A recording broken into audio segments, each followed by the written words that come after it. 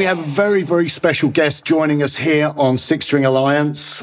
We have long-time Billy Idol guitar player, Grammy winner. Session credits include Michael Jackson. He's worked with Tony Levin and Terry Bozzio.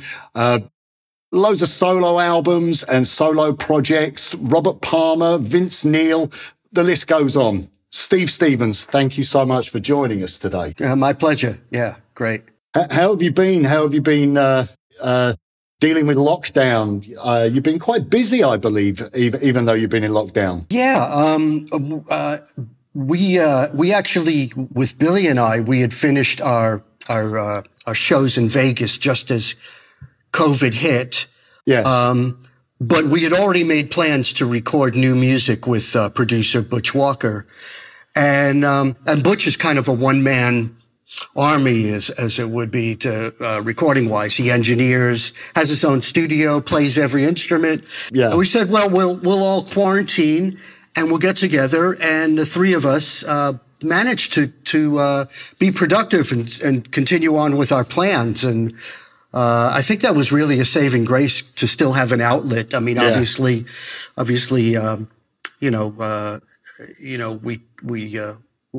I would go from my home to the studio, back to my home, stay home. And, so that aspect of it. And, musicians by and large, most of us have, either home studios or something. And definitely. We're sort of, mole people to begin with. We're just locked away anyway, working. The not touring aspect obviously was, was not great. Yeah. But we're back to playing shows, and it's been great, and people are really, really appreciative. They seem to really, be taking precautions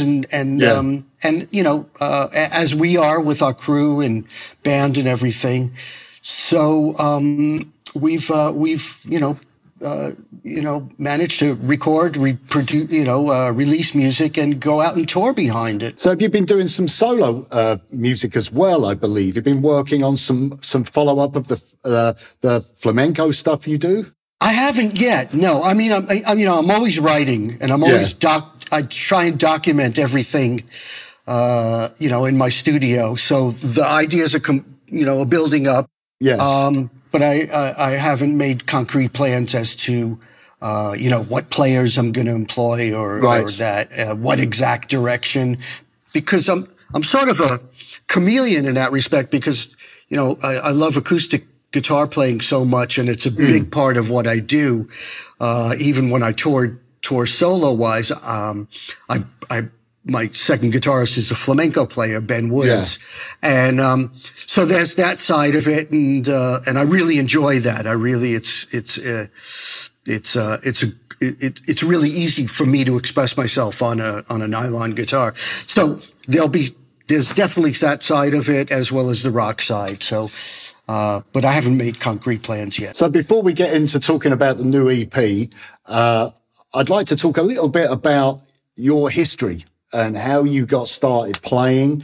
What was your earliest experience of playing? When did you first pick up the guitar? Or was guitar even your first instrument? Yeah, it was. I obviously, seeing the Beatles on Ed Sullivan, and my aunt actually worked, my aunt lived down the street from me. She worked at, what was then, now it's JFK Airport. It was called Idlewild, and the Beatles landed, and it was such a huge thing in New York, the Beatles arriving in New York. And so my earliest recollection of seeing guys with guitars and people going absolutely bonkers for them was the Beatles. Yeah. My dad brought home I think he paid $30 for an acoustic guitar with a music booklet. It was put out by Burl Ives, who was a folk singer. And he brought it home. But as he's a, blue collar, hardworking guy, by the time he had dinner, he went to sleep. That guitar, ended up in my room. And there was a well-known folk singer from my neighborhood in Rockaway in Queens named Phil Oakes. Yeah. And we were enamored with Phil. He was, for us as famous as a Bob Dylan, and we all kind of, everyone played guitar, learned Phil Ochs songs. And so little by little, as that guitar of my dad's ended up in my room, Phil's sister, Sonny, became my first guitar teacher. So that was my first exposure. And when did you swap over to the electric guitar? It was quite a while. So I started seriously taking lessons from Sonny at about 8 years old. And it wasn't until I was 13 that I got an electric guitar. So that's hence my love of acoustic, because all that time was spent playing, folk. And just at that time, folk guitar music was massive. James Taylor, Joni Mitchell. As I lived in Rockaway, it was a beach area. So on the weekends, everyone would bring their acoustic guitars down to the beach and play songs. It was, I always believe that guitar is certainly for me, it's the greatest instrument in the world, but also because it's portable. Yeah. You can, it's a protest instrument. I remember seeing, marches against the Vietnam War with guys had guitars strapped on, playing Fortunate Son and things like that. And, so I realized, I could really annoy people with this instrument, So who were your sort of earliest influences on the electric guitar? Was it like Jimi Hendrix and Jimmy Page and people like that? Or was there another side to you? Well, by the time I got an electric, I had found another teacher who exposed me to some jazz, and I always loved classical guitar, and what I came to realize was flamenco guitar. My parents brought me to see the Jose Greco Dance Company, and beautiful women, and it's so romantic. And I just said, what is this? It's not quite classical, but it's aggressive. So I went to a summer camp where there was a flamenco guitarist as a teacher, and so all these influences that I liked, including rock and roll. Obviously, when I got my first electric guitar, I think Satisfaction was the first thing I played. Right. Yeah. It's a little hard to, play, Voodoo Child when you first get your electric, but all the Beatles stuff, the Beatles catalog, the Stones, the Kinks, the Who, Tommy, all of this kind of stuff. But when I first heard, I believe Steve Howe was such a huge influence for me, because he was the first guy that I heard that employed all of these other styles in the context of what, we didn't call it progressive rock. It was, it was whatever, psychedelic rock or something. But he played Spanish guitar and Chet Atkins and a bit of jazz and all this. And then I came to discover Steve Hackett and Robert Fripp. And so I love those early progressive rock guitar players because I could utilize all this other stuff, Yeah, I was really into Pink Floyd and Queen. I think you're listening to artists that, where the guitar player had many different facets. It wasn't just wasn't one thing. So what about, your first kind of band experiences? Cause I did a little bit of reading up, and I believe it was you were in a band, and was it that you shared the management with Billy Idol or something along those lines? Right. So first I joined a cover band, at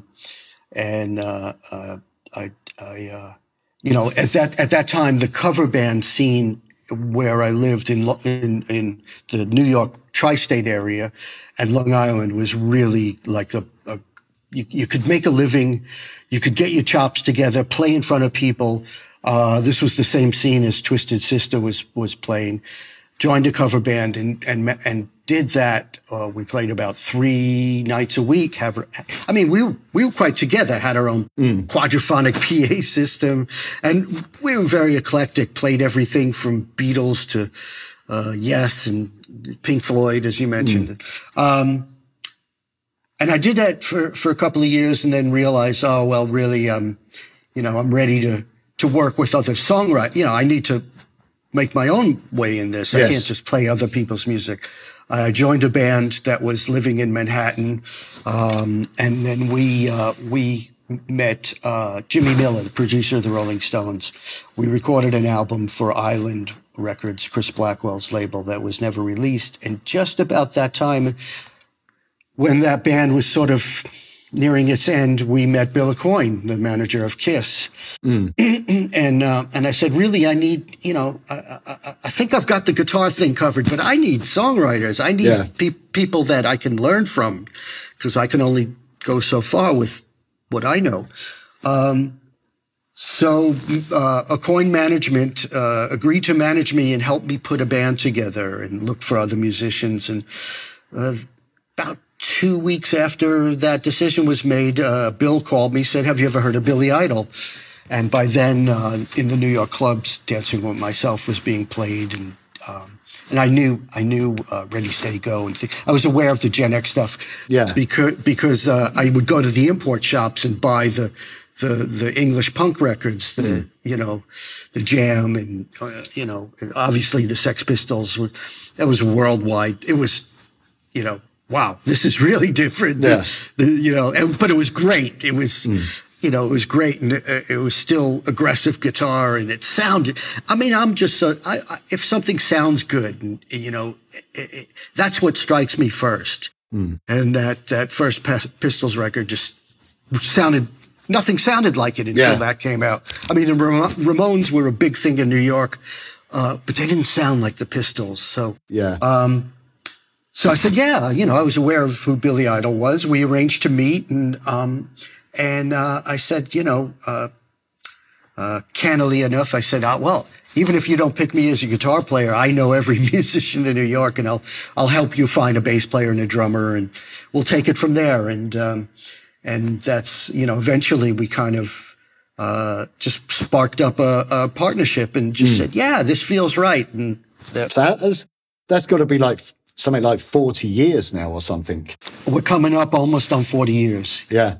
That's unbelievable. So what are your memories? Do you have many memories of those, those early recording sessions and recording those classic songs? The guitar sounds on them, are just incredible. Well, thanks. The first record, I really didn't know I had no experience. And we were living in New York, but we recorded the album in Los Angeles. So I was really at the mercy of the engineers. And fortunately, Billy's producer, Keith Forsey, was he's a brilliant producer, but also such a good person that he never said to me, well, if I couldn't get something together, a sound or a part or something, well, we're going to bring in a session guy. He always gave me the time to discover and learn my own way. And,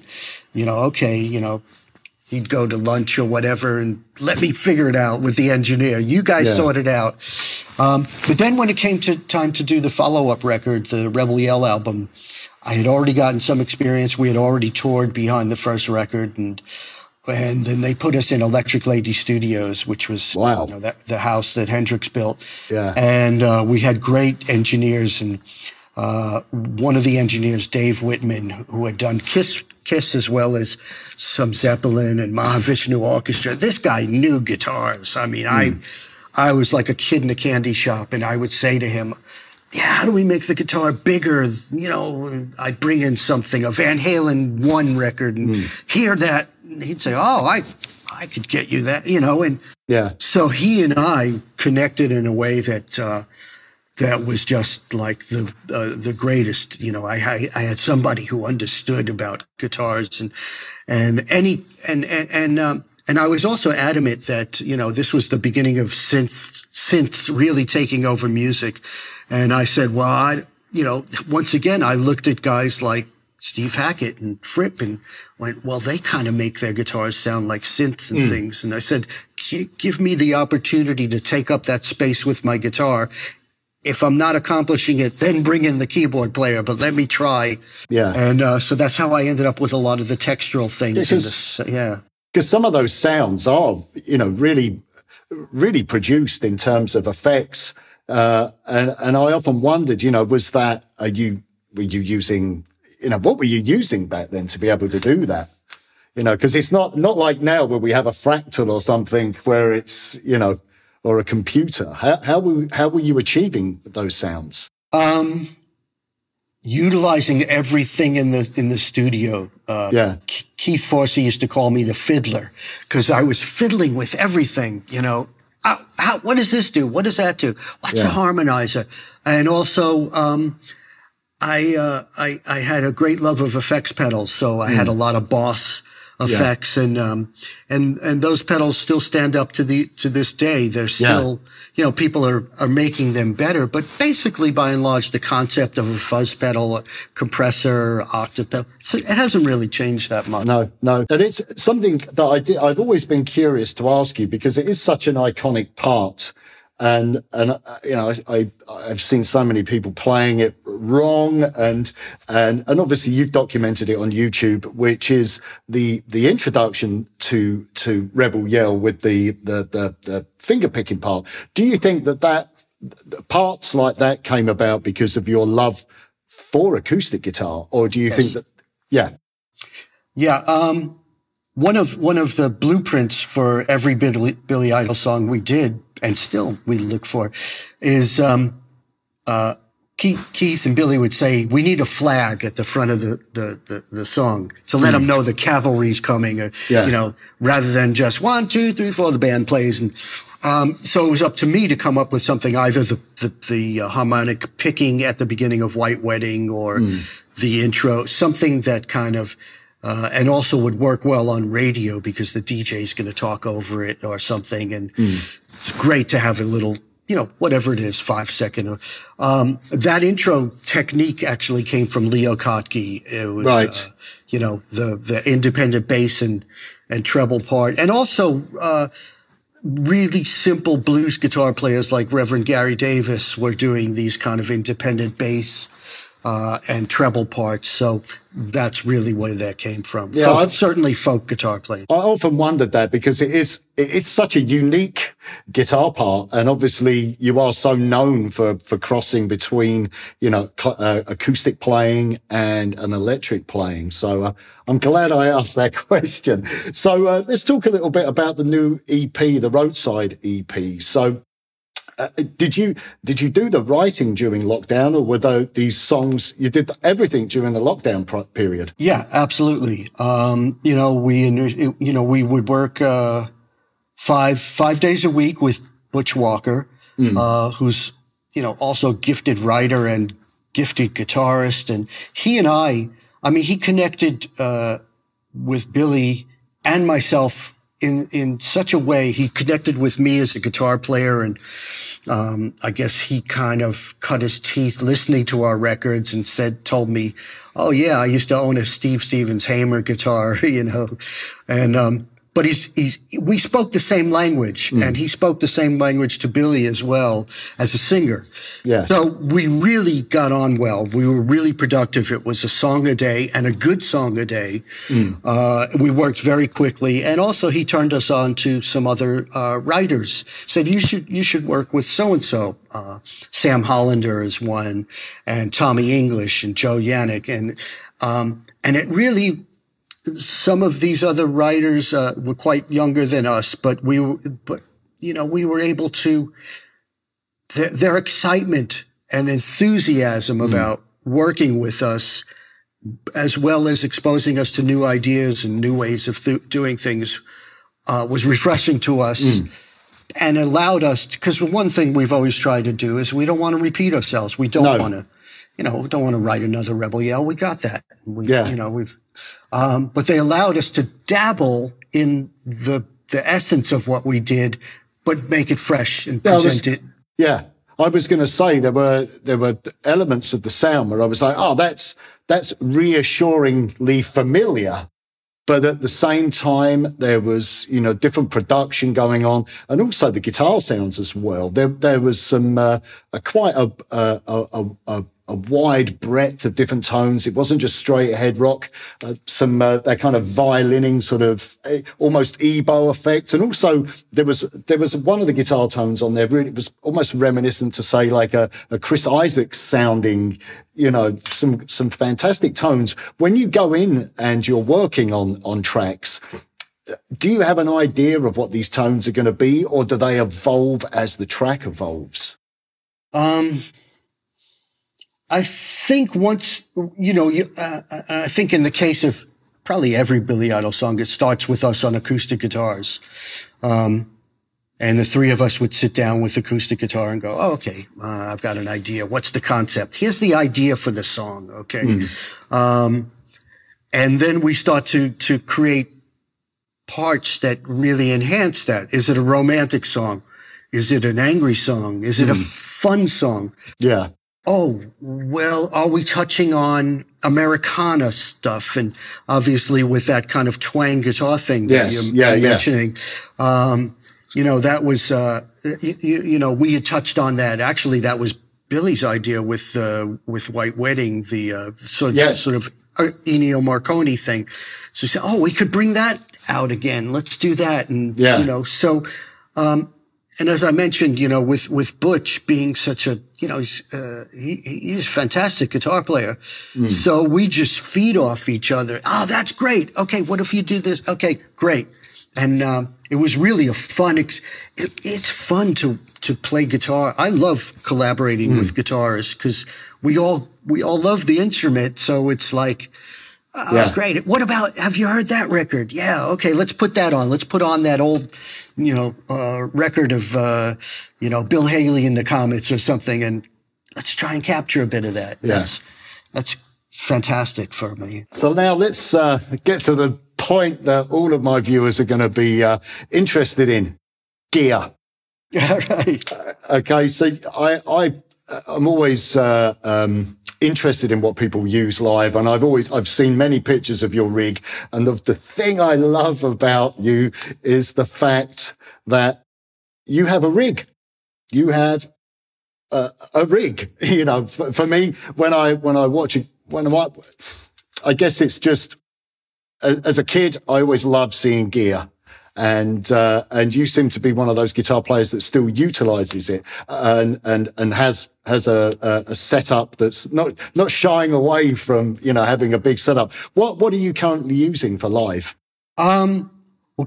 About 3 years ago, we redid my whole rig, and now it's I don't have racks anymore.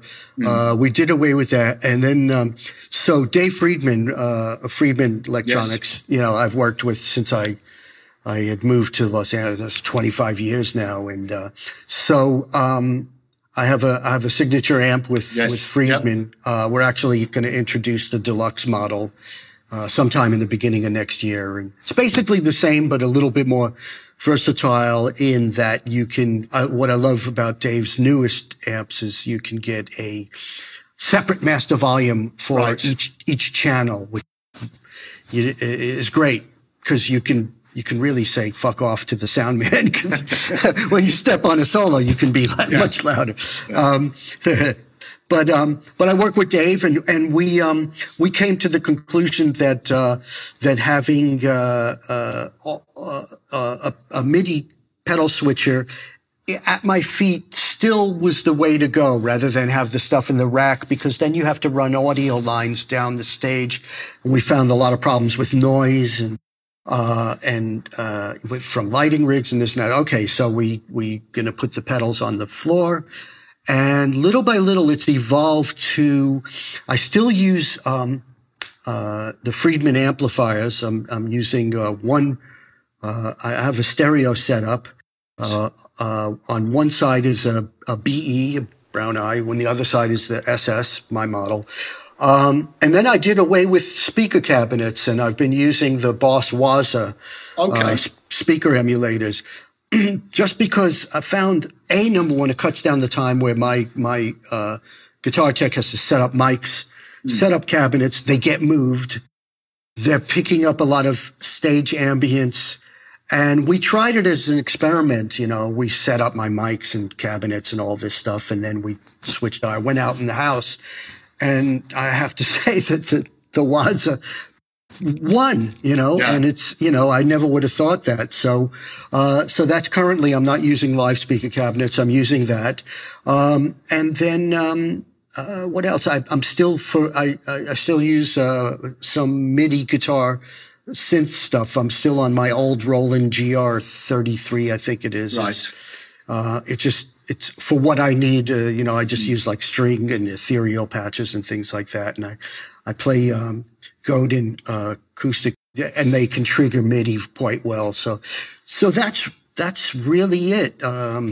As far as the gear, yeah. So with the Boss unit, because I know you used two-note stuff a while ago. I've been using the two-note stuff, and I also use the Mesa Boogie cab clone as well, the cab clone IR, which is still two notes. But within the Boss, is that are they impulse responses? Are they IRs of your cabinets, your own personal cabinets, or are you just using a mixture of IRs? I still use the two notes. I have one unit here in my studio. I feel they're all pretty similar. All of the amp loader IR concepts pretty similar. I've got an aux in here as well. I've got a Sir unit. Sir. I have to have gear in so many different places, either in my home studio or on the road. And now I have two rigs that I have to, because we have to have a B rig to fly to certain places in order to do shows back to back, because you can't get a truck there in time if you're going to play at the other end of the country. Or, I just went down to Mexico to play a show while our gear was still in Las Vegas. And so I have a B rig. And so I'll use whatever is available. The Boss, they were kind enough because I needed two units because I'm using two amps. So with the Boss, they were kind enough to get me the units on time. And with those, I use the Celestian IRs. I use the Sir and one of the, I guess it's the British 4x12 that comes packed in the Boss unit. I like to have two different speaker cabinets. Right. Avoids phase cancellation, and also you're covering each one can cover different frequencies. Yeah, I've been experimenting using the Captor X with my setup, doing wet, dry, wet with it, which works fantastic. It's such and again, you don't have to have loads of speaker cabs. You can. I think it's an interesting question actually. What's your thought on profiling and modeling? I've not done any of it. There are people that I've seen who have done it, and really sounds great. I have a Kemper. I've never done it because I've never been in a situation where I can do it properly. I think if I was in a proper big studio where my whole rig, because obviously when I go into record, I'm using real amps and capturing, because you want to capture if you're going to pay $175 an hour for a studio in a nice room, might as well utilize it. So when I'm recording in a big studio, then I would probably bring in something that I can capture just to see how it works. I've heard great results with it. I have not done it, but other people have great success. So what about guitars? You got your signature Knaggs guitar that you use. Is that your go-to? Certainly. And it's evolved over the years. Knaggs, I had a PRS that I absolutely loved and I toured with. I didn't know that Joe Knaggs made the guitar. Peter Wolf, who is the, I guess, president of Knaggs, co-president, he was with me from the Hamer guitar days and contacted me out of the blue. Peter and I had anytime I would go to Europe to do something for Hamer guitars, Peter was my guy, and I always liked him. And he called me out of the blue and said, "I'm with this new company, Knaggs. Actually, you have one of our guitars." I don't own a Knaggs. "Oh, well, that PRS is made by Joe Knaggs." "Oh, okay. Well, send me something." And it wasn't quite the guitar for me. And I said, I like this guitar. It's certainly, craftsmanship. It's not. And Peter said, "We'll build you anything that you want." And I went, "Oh, really?" So I basically have a guitar company and a shop at my disposal. I had been approached by other companies, and I thought, well, this is, if I'm at another company and you know, I might not be the priority. And at Knaggs, we could build upon that. And I trusted Peter. So over the years, we started to develop things. And now there's two guitars. One is what's called the SSC, the custom. And it's basically a single cut guitar built the way that I personally like it. You know, when I'm in a guitar company and I don't really care whose name is on the guitar. I want to please myself, and it's a tool to expedite the ideas in here. Yes. And if other people like, and they want to put it out on the market, that's great. Other people might like it. Some people may not like it. It might not. You know, I happen to like big baseball bat type necks. Yes. I believe a lot of the sound of the guitar comes from the neck of the guitar. And, you know, primarily with Billy Idol, a lot of my work is rhythm guitar. Yeah. So I need a guitar that really plays well as a rhythm instrument. And I don't need a skinny neck that I can fly all over. So my guitar has like a 59 style, you know, neck on it, bit bigger. And then we came out with a guitar fitted with a Floyd Rose, which is more the shred, if you will. And that covers all of the stuff like the whammy bar, pyrotechniques, all that stuff. So I'm covered between those two guitars. If I need to go in and do a recording session, all I need is those two. Those two guitars. So talking about signature gear, I have one of these. So do I. Wait, where's mine? Funny that. Mine looks just like yours.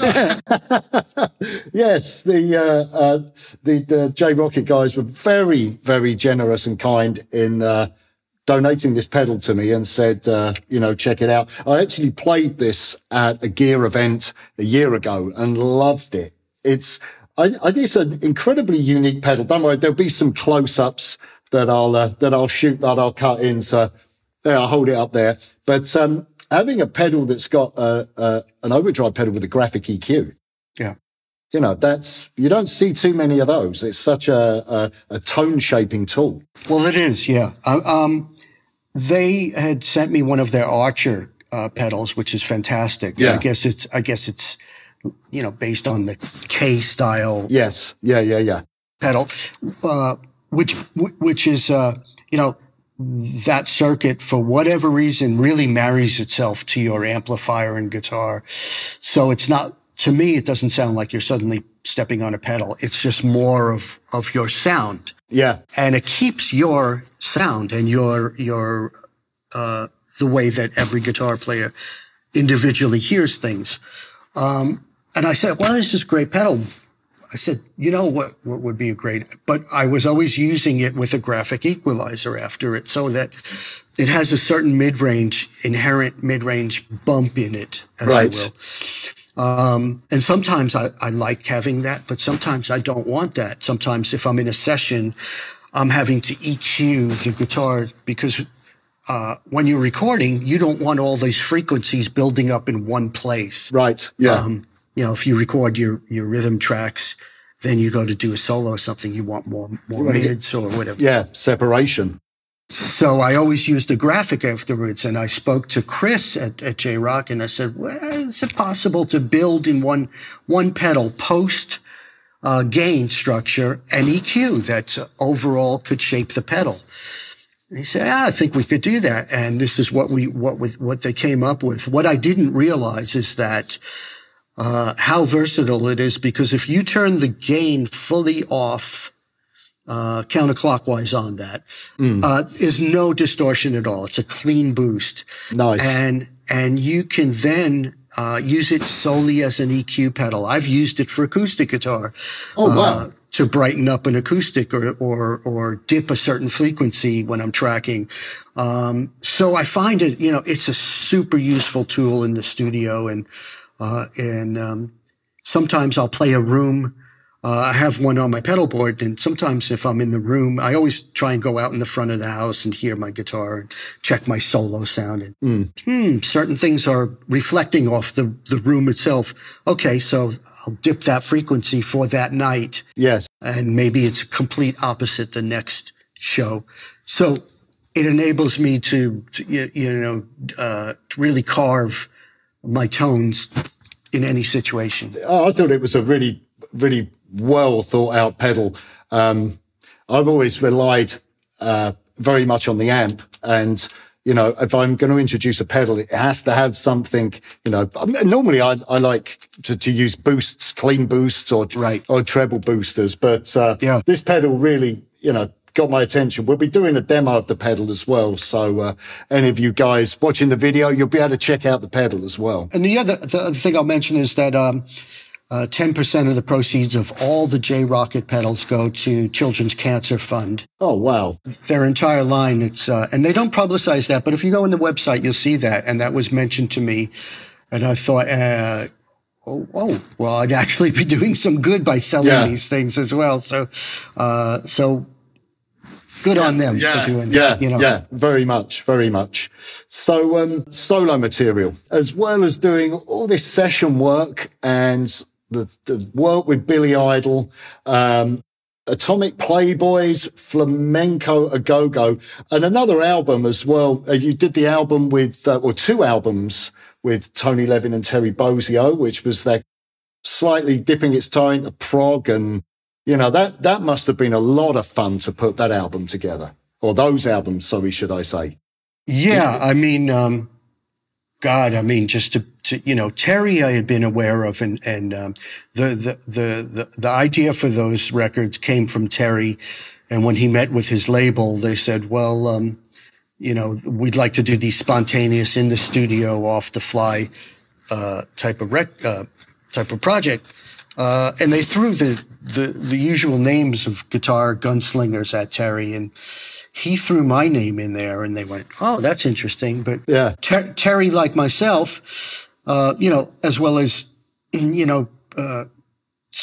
being with Frank Zappa and UK and all this stuff, Missing Persons was a pop band. And I guess he saw a similarity in what I do, having the technique to play some progressive stuff, but also love making music that people can enjoy and maybe shake their ass to a little bit too. So I arranged to meet with Terry. I went out, and he was living in Texas at the time, and we just hung out and jammed in his garage. And we said, this we had a lot of musical things in common. I had seen Missing Persons, and actually, the first time I saw Terry was in the Baby Snakes movie, the Frank Zappa, and went, "Who's that drummer? Jesus Christ!"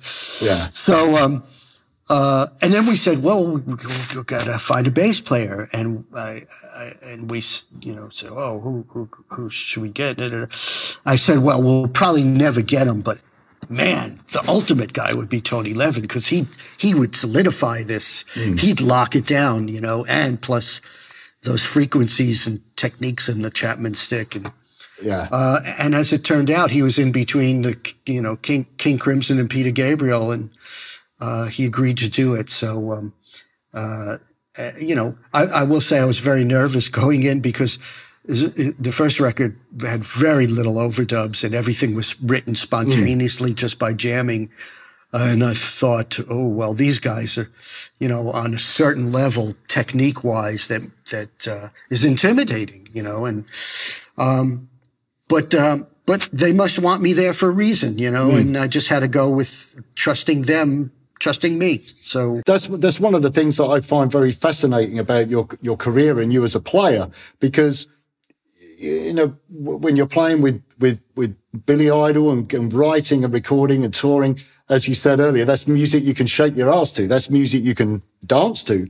But then you also like to dip your toe into, experimental instrumental music and instrumental rock and the flamenco stuff as well. I think it's very unique, I think, to find someone who does so many different activities.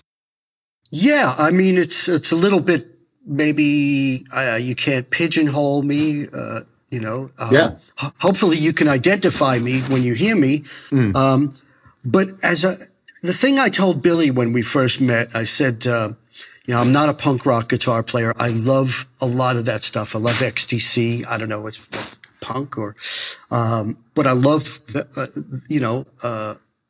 Talking Heads, Television, Blondie, all of the stuff that came out of CBGB's. It was such a great sea change for music because it had become so stale, and I had lost interest in in these bands that I loved early on, and it had kind of run its course, and here was this fresh new way of doing things. I said, Billy, wouldn't it be great to have a guitar player who was capable of doing anything you could call upon, but you didn't, I feel it's better to have these techniques and facility at your disposal and take the best of them rather than have a guitar player who's very rudimentary, you always have to push. Yes. Yeah. And you can't get anything more than what you ask them.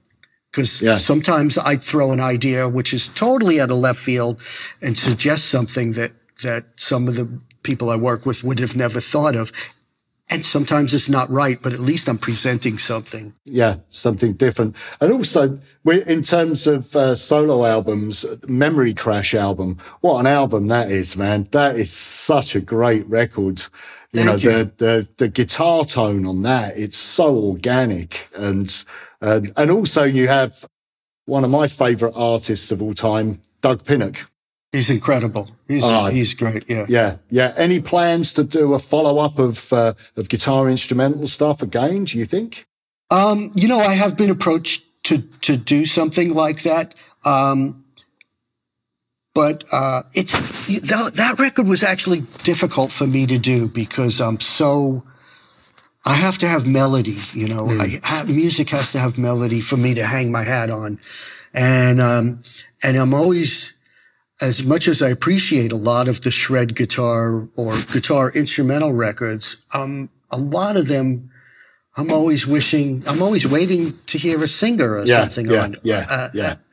I mean, the one guy who you don't do that with is Jeff Beck because he sings through that instrument. There's all of us and then there's Jeff, he's figured it out. And he also draws upon such roots rock stuff and Cliff Gallup. And he's got this background that none of us will have because he cut his teeth in the 60s, doing pop records really.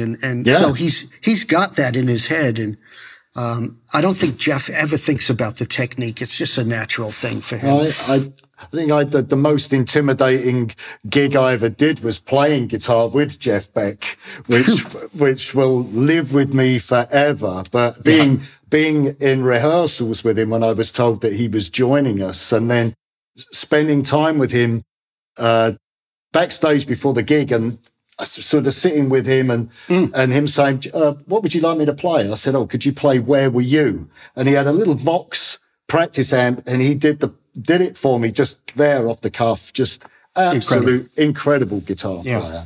Yeah. So, but it's melody, but that was on that record of yours.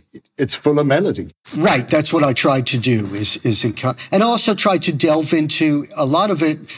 Certain things, were homages to some of the guitar players, like Josephine is definitely Steve Howe influenced. There's one track that's very Hendrix influenced. Yes, yeah. Obviously doing the Robin Trower song with Doug. I tried to dig into the records that kind of made up how I play today, and so I'd love to do one, but I will tell you that I find it personally difficult to do guitar instrumental records because I sit down and I start noodling and go, I don't want to do that. I need a great melody. And when I work with singers, that's their job. And I go, when I work with Billy and he comes up with a melody, I just go, man, I know what to do with that. I know what chords to do. But maybe that's why your instrumentals work, because you have that mindset. You know, instead of making it all about which lick do I cut and paste together to make this as jaw-dropping, it's primarily melody. Right. Right. Okay, so just to kind of wind things up, you've had such, and still do, have such an incredible career, going from, you know, movie soundtracks, working with Michael Jackson, you know, playing that iconic guitar solo, and obviously the day job, if you like, you know, with Billy Idol. You know, what do you think it takes for a guitar player to become, you know, a Steve Stevens, you know, doing so many different session gigs and being successful? You know, what do you think it takes these days to be able to do that? A lot is willingness to admit when you don't know something. I've never been afraid to ask how to do something or say, I don't know. I always try and show up prepared. The worst thing in the world is to show up for a gig and not know it, or try and bluff it or something, you know. So show up prepared, be professional, be a good person, get on with people. Yeah. Be the person that they want to be around rather than just hire you for the gig or something. I'd say purely musically, listen to music outside of what you do. You know, I'm aware of new music. I listen to a lot of new music and stuff, but primarily I listen to a lot of classical music. Movie soundtracks are really what I enjoy listening to. And, right. And also allow yourself to take in ideas to feed the fire, like films or, I watch a lot of documentaries on people, on artists and filmmakers. A lot of my approach with Billy and why it's lasted for as long as it has is I look at it almost as a director, as a film director. And you're working with actors because I'm the musical director. So the guys in the band are the actors and treat people with respect and just be fun to, you know, you know, have people skills. Yeah. You know, I've worked with a number of musicians, you know, over 40 years who are amazing musicians, but, you know, I wouldn't want to be on a tour bus with them.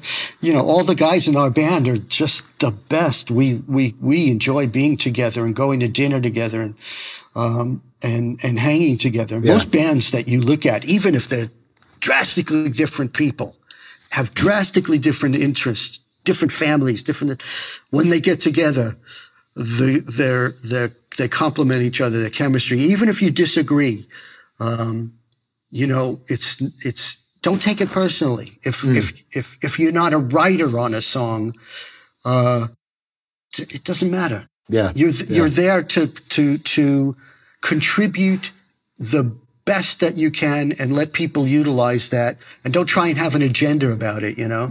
I never look at what I do with Billy Idol as a vehicle for my guitar playing. I never have. Yeah. It's a vehicle for the song. That's fantastic advice.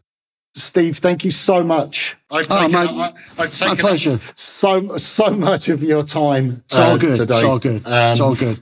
It's wonderful to talk and meet you, and good luck. Good luck with the tour, and yeah, thank you so much. Yeah, I know they'll be in Europe touring next year, so maybe if you see it, let us know. Come down and catch a show. Yeah, I believe you are playing in Sweden, so yeah, it would be great to come down and hang out and see the gig. You have an open invitation. Thank you so much. All right, see you. Cheers.